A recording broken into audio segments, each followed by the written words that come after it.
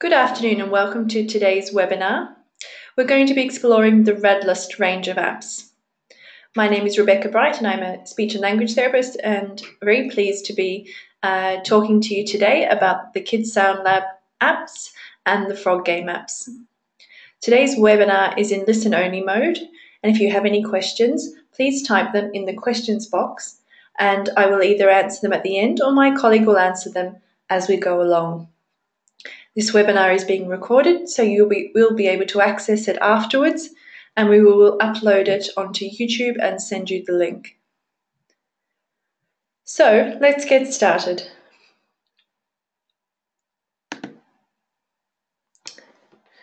What we're going to do today is talk about two very exciting ranges of apps.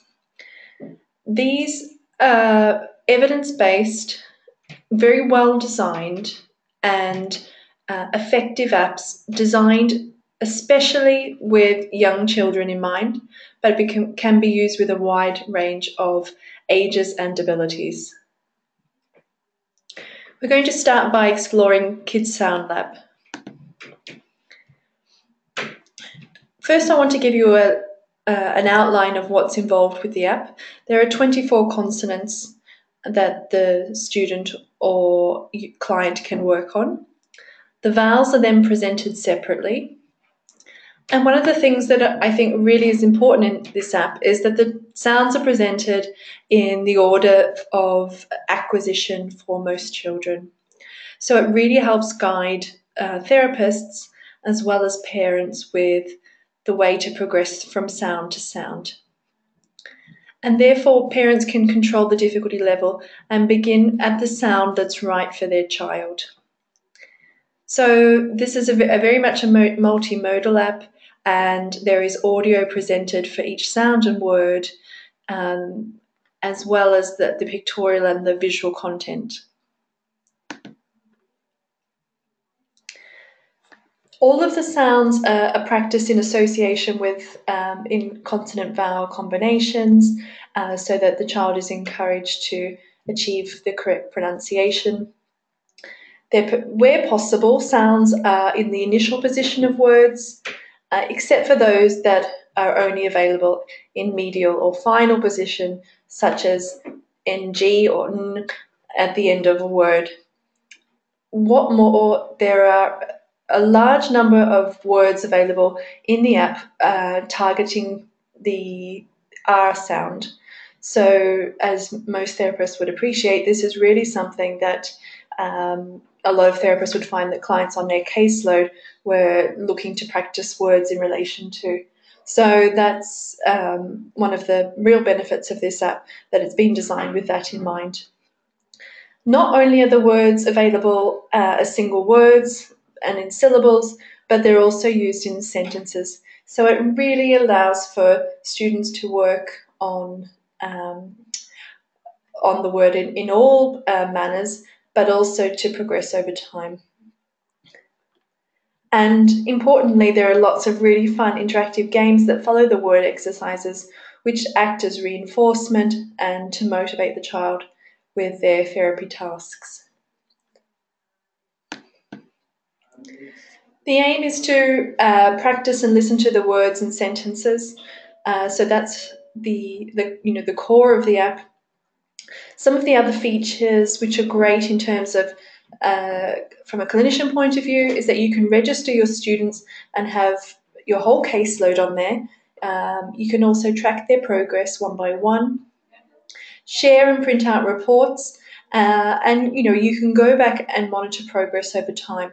And more, that's becoming something that's essential not only for monitoring the progress of one child, but monitoring the progress of your entire caseload, and importantly for schools, service commissioners, and so on, monitoring effectiveness of services. So from my point of view, that's one of the key features of this app. And the app is beautifully illustrated by an Icelandic artist, and a beautiful soundtrack that goes along with the apps. Together, that really enriches the apps and makes them quite an engaging activity and therapy tool to use in the clinic, but also at home. So if you haven't got the apps already, you can download them from iTunes. And here's a little screenshot which just shows you what to do. So you just search for the name of the app, Kids Sound Lab, in iTunes, and you can download the apps. And you can also download those as a bundle, which is really a great way to save money and to access all of the apps in the range.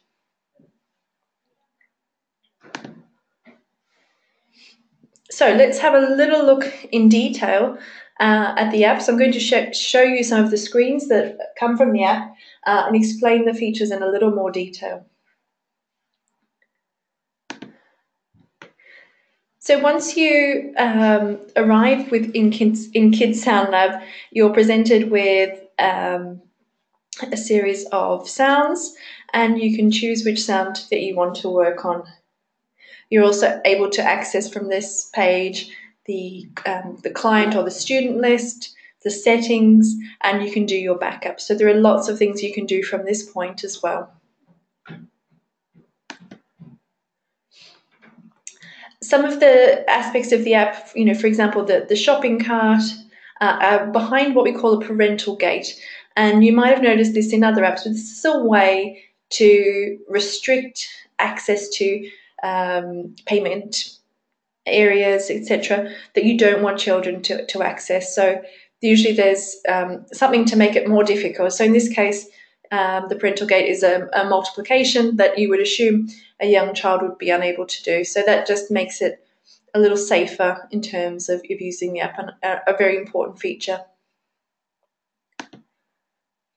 So if I'm going to start off and use the app with a new student, I enroll him or register him in the app by entering his details, name and date as well. So there you can see once he's registered, this is where I'll be able to go back and review each of the activities undertaken and his success in terms of the percentage accurate, as well as having a really good overview with an average score as well. So after we've registered or set up a client or a student in the app, we can come back and choose the sound that we want to work on. So let's, for this case, we might want to start with the D sound. And one of the really nice features is that you don't just go straight into words, but you start listening to the sound in isolation. And where possible, it's linked with an environmental sound that you would associate. So you can imagine a woodpecker tapping away to provide that input for the child. So that auditory stimulus is happening as well at a non-linguistic level, which is, I think, really quite novel for this app compared to lots of apps that are out there. So the student can listen to that. They can record their own attempt, and you'll see at the bottom of each page the format is very similar. So there's a microphone, for example, where I can record my child's attempt and listen to that back as well. And then once I'm ready, I just press on the forward arrow in the bottom right corner to progress to the next step. And you can see actually the screen I just had on before was when there was guest access, so where I didn't have a particular child registered, and this one now is registered for a particular child. The next example you can see is for train, and you can imagine the ch-ch-ch sound that goes along with that. So a really lovely introduction to each of the sounds, and as I said, a really important non-linguistic introduction to the sound, which I think is a lovely way to support later phonological awareness. You've got the buzzing bees and so on. So some nice examples, and you can see that already that the illustration and the characters involved are really quite motivating for students. There we go, another example. So once you've moved through looking at the sound in isolation in a non-linguistic manner, we move to syllables. And the idea here is to pop or to burst each of the balloons and hear and then potentially record and hear back production of consonant vowel syllables using the target phoneme. So you can work your way through that as well. Following that, the next step is to move on to the words, the sounds at word level. And you have a really lovely range of stimulus for each of the sounds. Some really quite engaging images again, and again you can record and listen back to your attempts there. There's another example. And I think one of the really nice opportunities here is that some of the words may be less familiar to students, and that need not be a barrier, but perhaps an opportunity to focus on building vocabulary, talking about the meaning of the word, and really consolidating the comprehension of that term or of that concept, and therefore having an opportunity to practice the sound while you're discussing it as well. So once you've worked through listening and repeating and recording and hearing back the words, you then move into the next stage, which is where you have two boxes displaying the target sound and an additional sound, and you tap on those to open them. And then the idea is to tap on each of the pictures and move them into the appropriate box. So you could tap on, after you've opened the P and the D box, tapping on the dog, hearing dog, and then moving that into the appropriate box. So the child's getting really great feedback as to their auditory processing and auditory discrimination of those words. The next activity that comes along in the sequence is that you're presented with a balloon and a choice of three pictures, and the behind the balloon, or once you tap the balloon, you'll hear a word for one of those pictures, and you need to select the image of the sound or the word that you just heard. So it might be boat, and then you tap on boat, and so on. And then finally you have a fun game where you're a memory matching style game where you're turning around some of the words and the pictures that you've just seen in the tasks, and again a really nice opportunity to then practice that stimulus. So a great carryover activity, or a great way to reinforce what you've just been working on. And all the while, you can see that green bar down the bottom remains. So you're able to work on those key skills of recording and listening back. So that's perfect for self-evaluation. And while self-evaluation is really important, the child also receives lovely feedback from the app. So in this case, you get a lovely bright yellow star pop up on the screen to let you know you've passed the level. So as you can see, it's a very logical and stepwise progression through a hierarchy of tasks, all focusing on building the child's phonological awareness and ability to discriminate those words and to practice them using the record feature. So it's quite a comprehensive task, and the child needs to move through those step by step. And at the end, they're met with a great reinforcement of those games, and then the bright yellow star.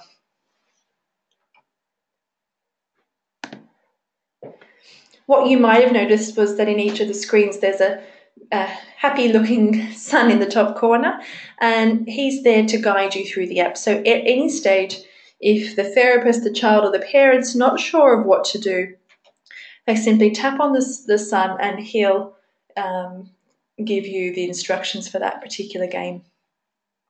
So that consistency throughout the app really makes it easier for therapists, for parents, but also, and most importantly, for the students using the app.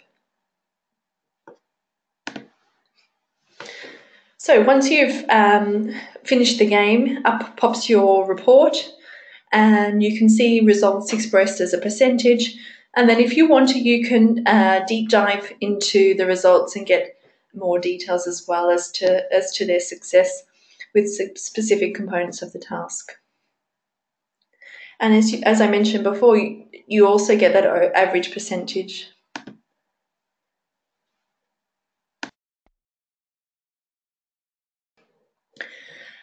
Then you can click on the envelope to share the results. So a therapist could share with parents, or parents might share the work they've been doing at home with their clinician or with their teacher.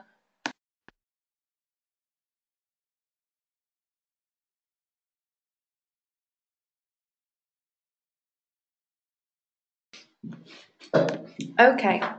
And then here you go. So the report comes out like this. I'd be very impressed, but I'm sure some of the people attending are also speaking Icelandic, so they can read the report in Icelandic. Of course, if you've got the English version of the app, you'll see this in English.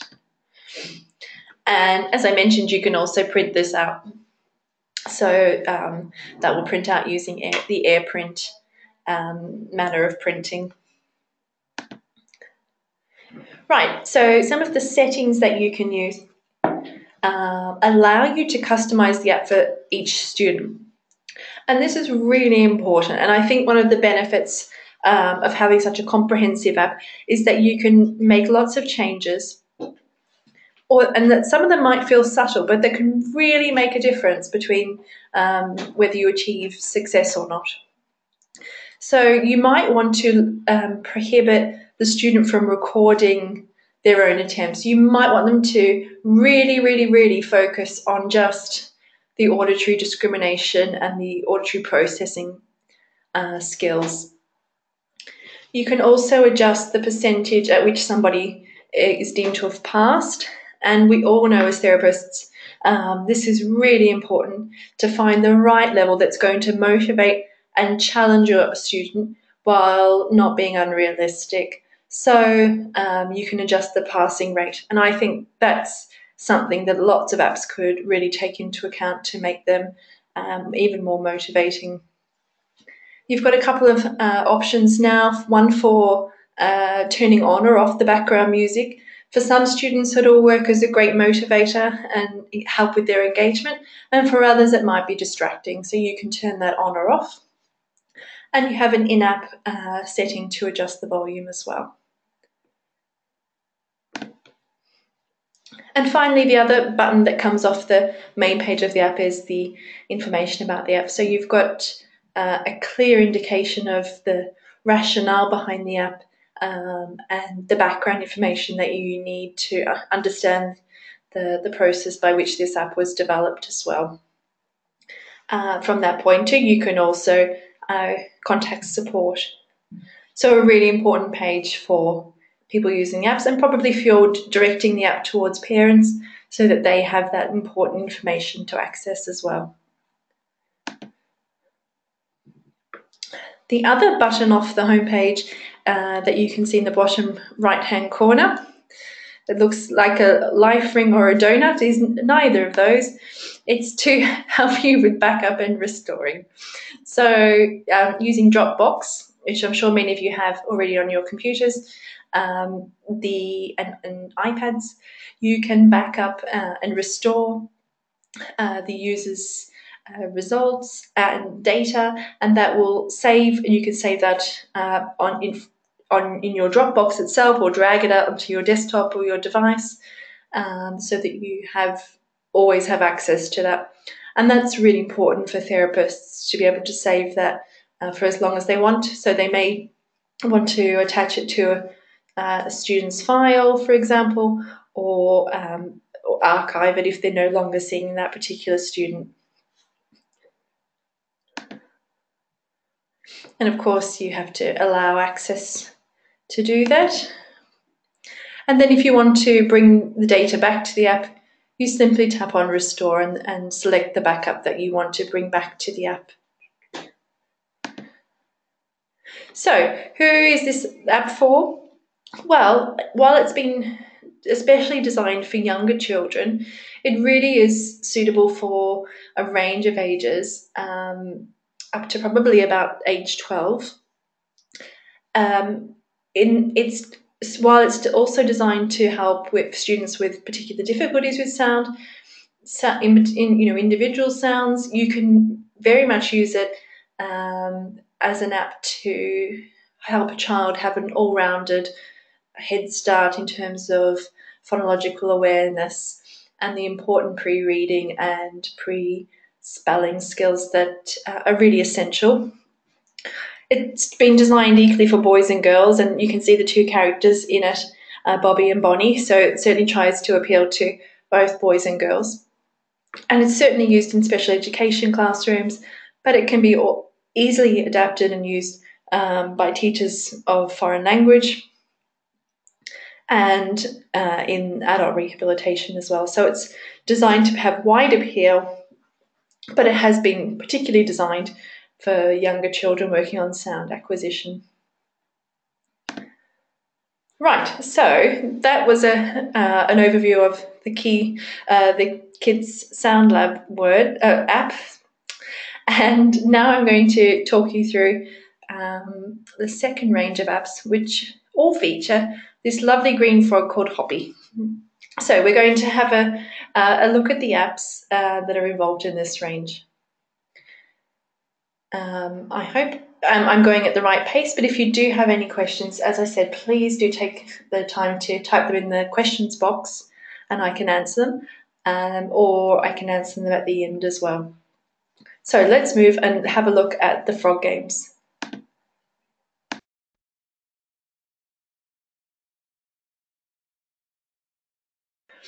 Okay, so there are 3 games in the frog games, 1, 2, and 3, and then you have Frog Game School.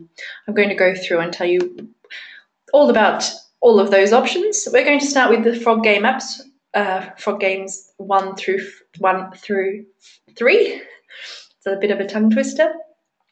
And they all revolve around a really lovely story of a wizard putting a spell on Hoppy. Hoppy's the lovely frog that you saw on the previous screens. So as a result, he's lost his voice. So the children using the app are tasked with solving a series of puzzles so that they can reach the castle, and there at the castle he'll be able to get his voice back. So it's set as a challenge, but along the way the children using the app are practicing the sounds that gradually get more difficult from the 3 different apps, and are working on phonological awareness, sound analysis, and connecting letters and sounds. So again, they're really essential tasks for literacy and reading, and the app's been designed for children 4 or 5 years of age or older. So that's the frog games 1 through 3, and then you have the school version of the game, and that encompasses frog games 1 and 3. But you can also, it's been really designed for teachers or parents who want to use it with multiple students. So it's sort of bringing everything together, and it's probably suits slightly older children who can work through the whole system in one go. So let's have a look. This is Frog Games School, and this is the main screen. And you can see you've got Hoppy in the top left of the screen, and he's going to work his way through the sounds. And again, you'll notice that they're presented in the order that you would expect for typical speech sound acquisition. So you work your way through, targeting one sound at a time, until you reach the castle, where Hoppy will hopefully get his voice back. And you can tap on the TV in the top right-hand corner to hear the story. And this is really lovely for the young students using the app, who will be informed of the adventure that they're about to undertake. And here you can see a really lovely example. Here's a group of children. So in the same way, you can share the story of Hoppy on the screen in the classroom. and everybody can follow the story together. So they're great for targeting phonological awareness skills, vocabulary goals on the big screen in the classroom or at nursery, and in the same way you could use it with Kids Sound Lab as well. So here's the story. So as we said, Hoppy's been cursed by the wizard, and so you see the wizard peeking up in the bottom right of the screen, and you can see he needs to get the key, the book, and the magic wand to be able to make his way to the castle.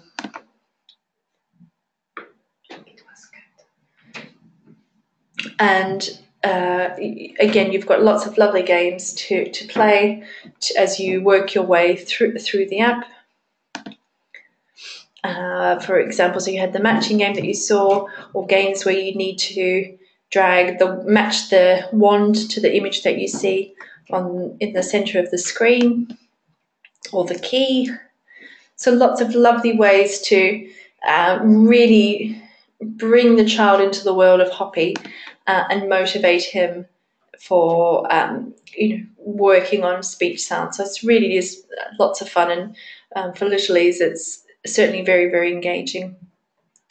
As with Kids Sound Lab, you have a settings button which allows you to adjust the difficulty, and you can, for example, not have written words if the child isn't at that level yet. So lots of things you can do to make the app more appropriate for younger children. So here we are in Frog Game 1. And the idea here in this first task is to drag the image to the sound. And again, these are more environmental sounds, like so for looking at the delicious ice cream and so on. So I drag the corresponding cards together. And once the child's got all four, they've passed that task, and they can move on to the next one. And here, again, you've got the environmental cues of each sound. So, for example, the owl says woo woo, so you've got the W sound, and they can move would and wade into the owl, and then on the boy with the ice cream, moving mop and mint there. So you always have auditory feedback too. So when you tap on the words, you hear them, and the same when you tap on the cards for the boy and the owl, you hear those sounds as well. In this next stage, you open up 4 boxes, and each of the boxes has a sound attached. You hear those, and then you can tap on each of the pictures above and drag those into the relevant box. And then when you achieve that, you win the key, you acquire the key.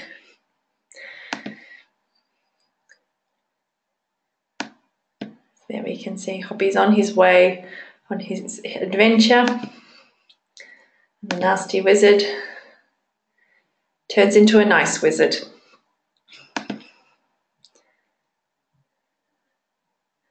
So each of the apps works you through the series of tasks, enabling you to target sounds in its normal acquisition order or expected acquisition order.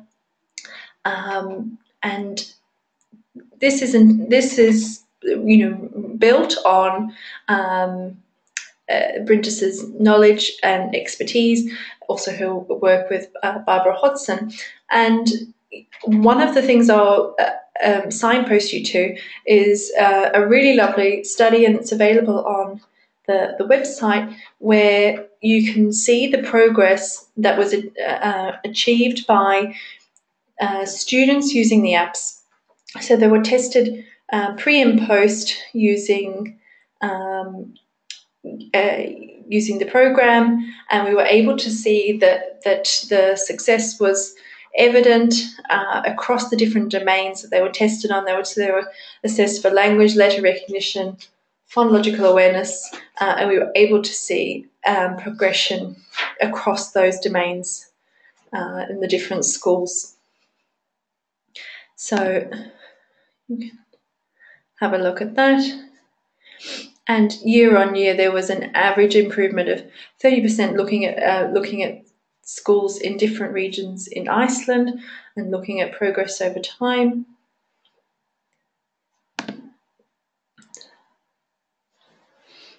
And here's a summary of the results, but you can see that over 90% of the at-risk students who had multiple articulation errors had success in correcting their articulation after using the Kids Sound Lab intervention program.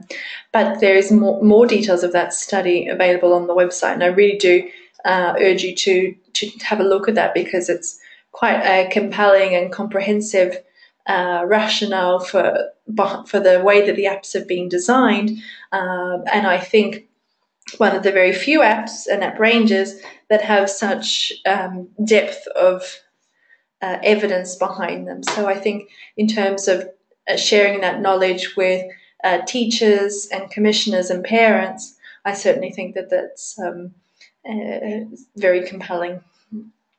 So that's the apps in detail. I'm now going to run you through a quick demonstration so you can see the apps in action. We're going to do that for a few minutes, and then I'm very happy to answer questions at the end of that. So bear with me while we quickly switch over.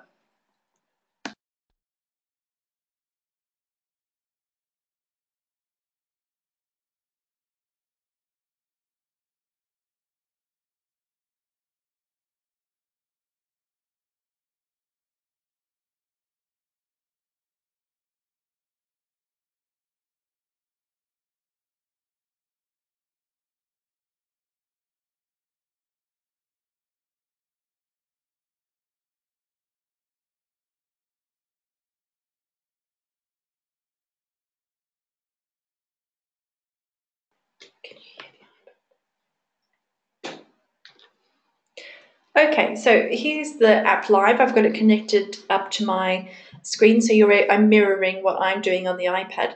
We've come back to Kids Sound Lab here, and let's start with the sh sound.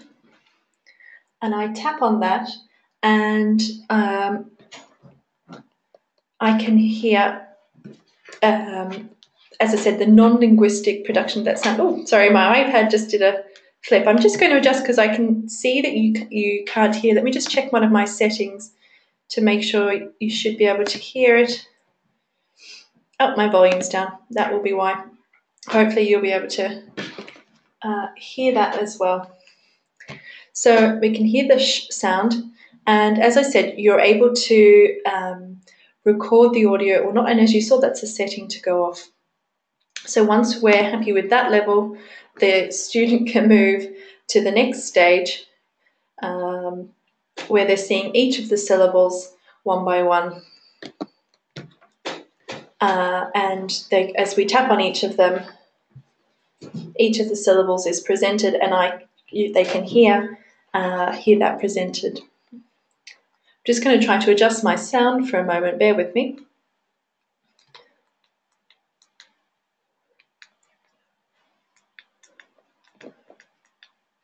Okay.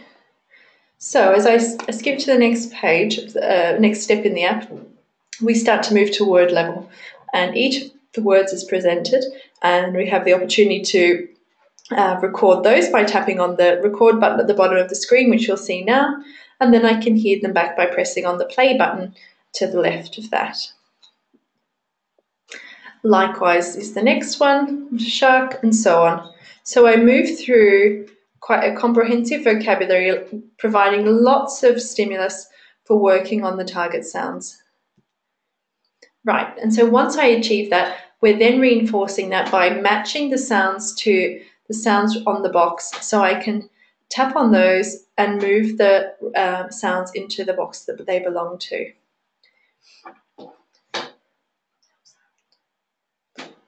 And I can tap on this one here, and it will play the sound. I know you might have trouble hearing the audio. I think it's because I'm running the microphone through my computer. But if I tap on the question mark on the balloon, it will play one of the words, and then I have to tap on the word that I think matches. And when I'm correct, which will be this third one, we shadow, the balloon pops, and we move on to the next one. Here's the memory game that you saw earlier. So a great way of reinforcing the content that you've just worked on. So the child flips over the two, oh, that was lucky, and finds two that matches. So you have a great opportunity then to talk about shed. I found two sheds, and so on. So a really rich opportunity for eliciting the speech sounds that you're targeting, and so on. So I can move through, and you'll see all of the content from the images that you used earlier. So you've got that as a really lovely reinforcement game. And then, as you saw, the star pops up and you know that you've finished that level. And here's the sun back to tell you what to do next. So really simple and effective, but a very structured approach behind the scenes. So while the child will just think they're having fun and playing the game, they don't know that behind it this is a robust methodology designed to target speech acquisition in a very structured and focused manner, and what's more, a very structured reporting structure as well. So then I could come back and see the results of the particular student that I'd registered. Share those, print them, or back them up as you saw earlier. So that's Kids Sound Lab. I'm going to skip quickly across to show you Frog Game 1 to give you more of a feel of how the Frog Games have been designed. And I'm just going to, bear with me a second, I'm just going to adjust and take my microphone out and try to instead to use the sound through the iPad, as I think that's the reason. Bear with me for 1 minute.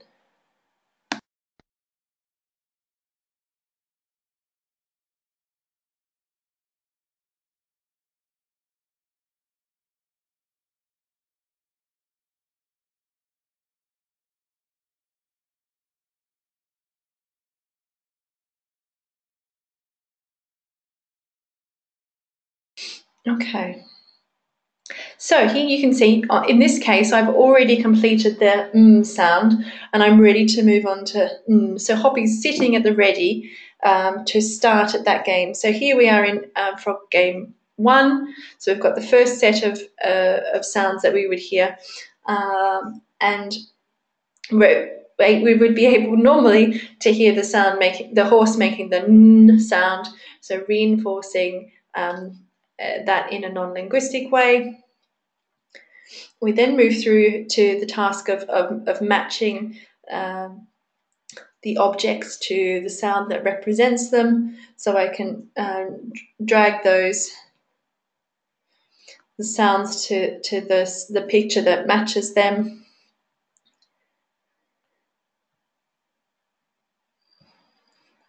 And so on. So there you go. And again, you would move through, and Hoppy jumps off the screen, ready to tell you to move to the next one. So you could do that again with this step. And then here you have the opportunity to hear the words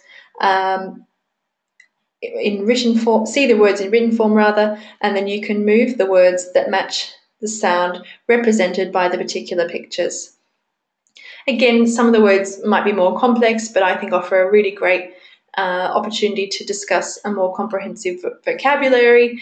I think children learn really nicely from being challenged to think about what a word might mean, and to learn things that way. As I said, you can tap on the screen at the top, the television, and hear about Hoppy's story. So that's a nice opportunity to do that there.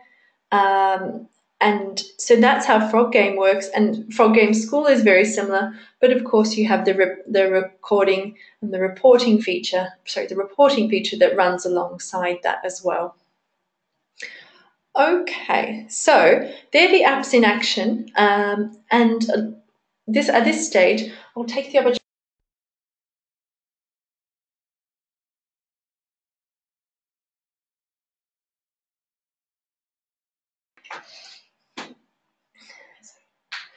So take this opportunity to remind you that the apps are available on iPad and iPhone, both in English and Icelandic, and they're available at the currently at a discounted price, so please take advantage of that and download them right now while they're on sale.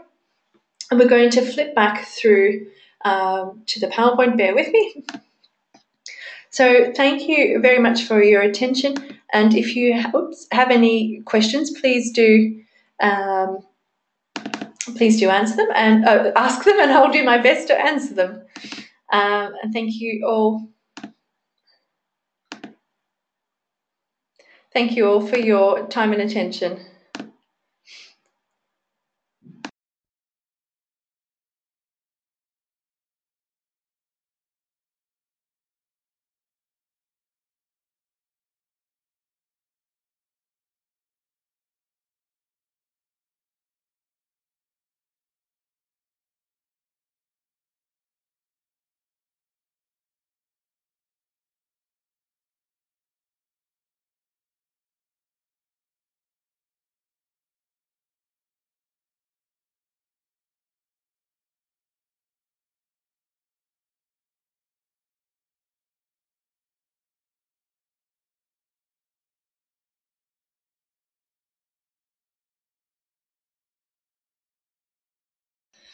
Okay, well, if there aren't any questions, I'll thank you very much for joining this webinar, and we look forward to seeing you at the next webinar. And don't forget, you will receive a copy of the webinar so you can watch it again later or share it with your colleagues who missed out today. Thank you very much, and bye.